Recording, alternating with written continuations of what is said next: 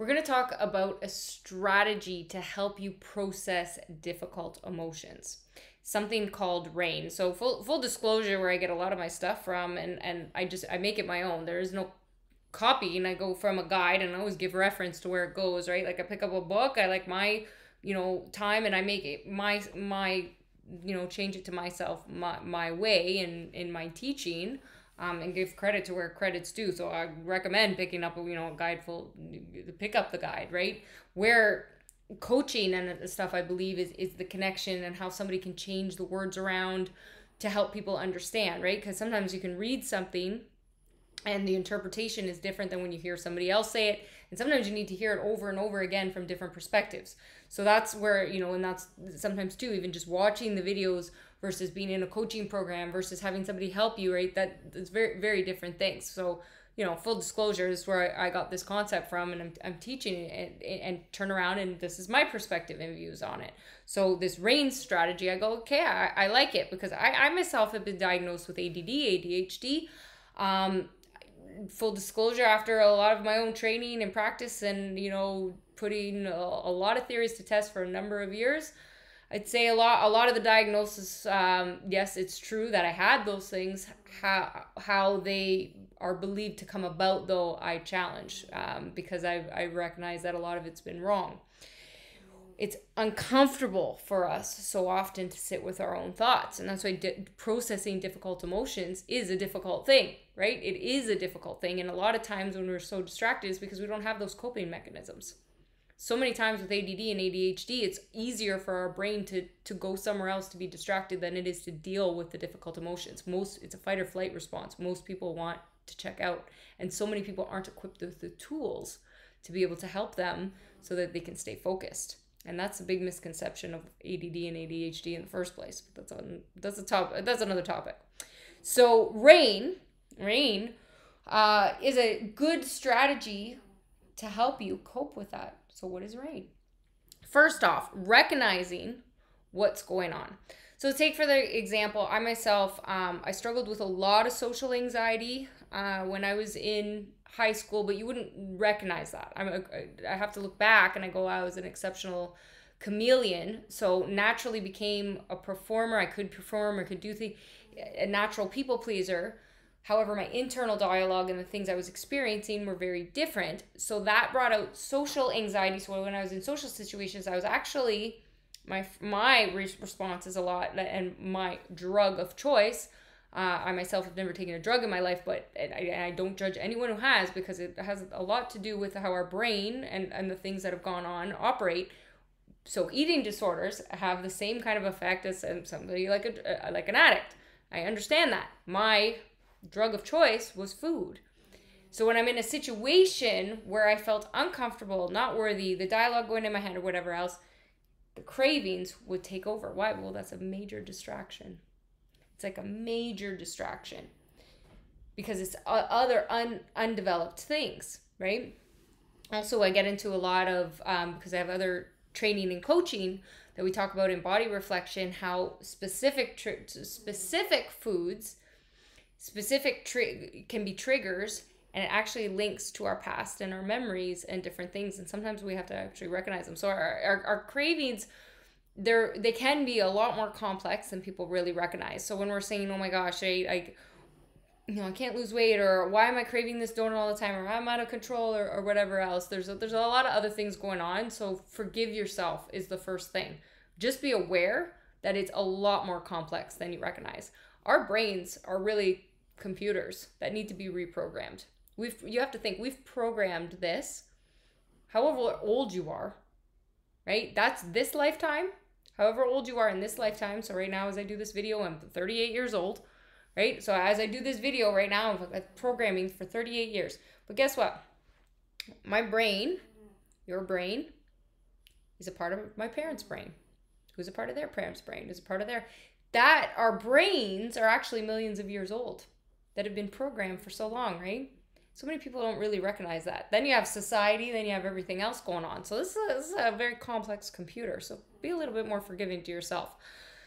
So R.A.I.N, recognizing what's going on. Notice the kind of thoughts that come up in a situation right? When you're feeling anxious and anxiety, or if different emotions, right? And so many times, like food is a big thing. Or saying, why am I craving this? And right? Or I'm not on this. I started a new diet. And sometimes the diet itself is actually what triggers you into having, because you're restricted. But it's recognizing what's going on. First, identifying what you're feeling, what your thoughts are. So when I was in those situations, right, I wasn't able at the time to do it. Looking back, I can now and go, wow, right? I had massive social anxiety. I didn't feel like I belonged. So it was easier for my brain to cope, right? To go, oh, where's the food? And be so, and believe at the time, genuinely, like I was so hungry all the time that I would have to, and then I would eat these foods and then my stomach would get sick, right? I would generally be eating things. And at the time, right, I even worked through, I used to have it was hospitalized for all my food intolerances on so many levels, and I actually was able to heal those things too. So there's a lot of misconceptions with a lot of stuff, but we don't talk about that. But because recognizing how powerful the brain is, that's why I'm saying that, how powerful our brain is and how much of an effect it has on us. It is such a powerful thing. So being aware of our thoughts and situations is the first thing. So recognizing, right? First, number one. You want to recognize, okay, so how does your body feel right now? Are you feeling anxious? Are you feeling, so just being aware, okay, in these moments, so you might not be able to in this time, right? Because as you're first learning these skills to do anything with it, you're just recognizing that that's in existence. Okay, I'm sweating, I'm anxious, I'm nervous, I'm pacing, I can't, right? Okay, just recognizing it. Again, these are things that take practice, long time. It took me years, so be patient. Allow all of those thoughts, feelings, and physical sensations to simply be as they are. Really trying to not judge that. And it's a tough thing. It really is a tough thing. You know, we're so hard on ourselves. We're so hard on ourselves. You know, to be human is to be imperfect. And we spend so much time trying to create this falsehood and of perfection. So what? So people would love us more? So we can fit in more?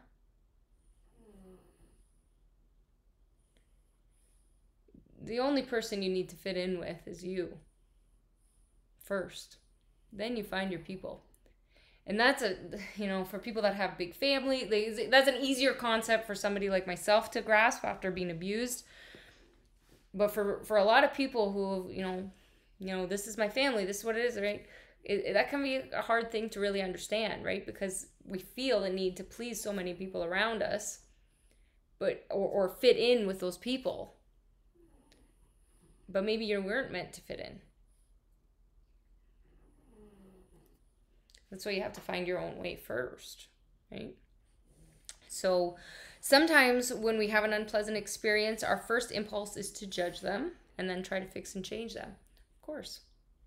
But give yourself the space to be with those uncomfortable feelings without trying to change them. Feel whatever's coming up and just let them be as it is. You don't have to like or agree with what's going on. Just soften the resistance to it and allow it to arise and pass through. Allow it. Painful. Might be painful.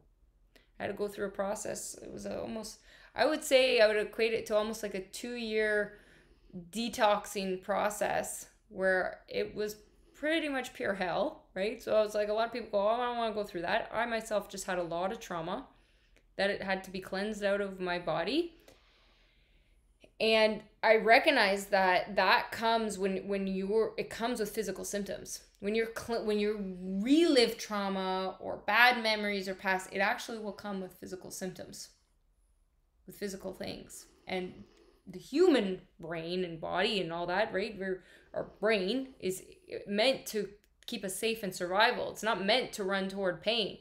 So if you've had a painful experience, our brains generally shut down, especially at the time that it happened.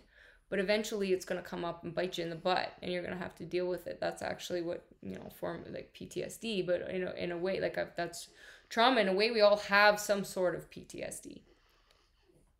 because we've all had something that's happened to us that our brains have shut out for some reason that comes back.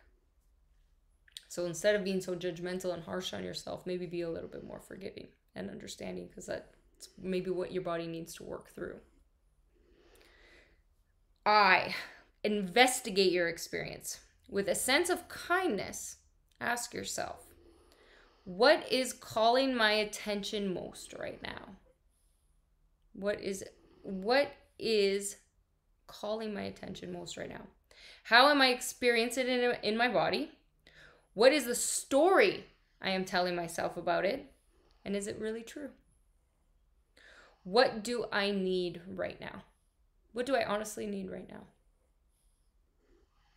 Most people don't spend any time thinking about these things, so how, and investigating this, so how is anything ever going to get fixed?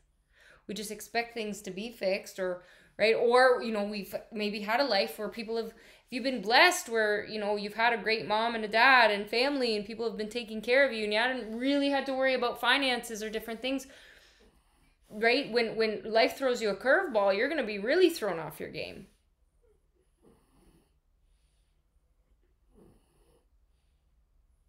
Other people maybe that have, circumstances where they've had to kind of fend on their own. When different things come up, they go, yeah, I'm not surprised. And they can adapt quicker. Depends. It depends on what self-help work each person in those circumstances has done. Either way, it comes back to the individual being the responsible one. You. Not N for, so R.A.I.N, not N. Non-identifying with the thoughts and feelings. Not identifying with the thoughts and the feelings, not making it your identity. If you observe these thoughts and feelings for any period of time, you'll see that you're constantly, a roller coaster of emotions and ups and downs and thoughts, right? Like that's actually normal. Traditionally, women are just we're used to be right with emotion, so we just kind of go, oh, that's hormones. Well, that's not necessarily true. All right, that's just an easy excuse to pass off, right? And traditionally, men, not always, but traditionally have been more right. So, but it's a difference in thoughts that can make us really go up and down. Yes, there's other factors that come into play. Well, why? Well, that's chemistry in the body and different things, but the thoughts are what can impact so many other things. But we are not our thoughts, right? That's a different thing. So if you learn how to identify your thoughts and your feelings, and without judgment, and you're going to be in a very different place, observing. So can you look at them from a different perspective? Somebody else's perspective. Can you wear somebody else's shoes and look at the situation from an outsider in? That'll change a lot.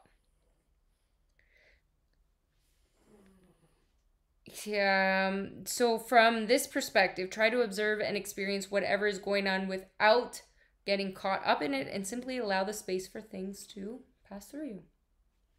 Okay. Here you are calling on an aspect of your mind that can observe what's going on as if you were watching a movie without being too involved in it. But really, how often do you watch a movie and then you become one of the characters? I myself watch movies and say, I'm going to be every character. I'm going to see if I can see from... I have a fun game with myself when I watch movies. As a mindset practice, I go, can I identify with different characters? Heck, even when there's like the killer or the beast things, I'm like, well, maybe I'll be one of those, right? What's the perspective of this and the angles and why? Okay, now I'm going to move over to the director. Now I'm going to move over to the writer. Now I'm going to move over and have a whole perspective on that. That can be way too in-depth for a lot of people. They're like, okay, you go through all that? I have a busy mind.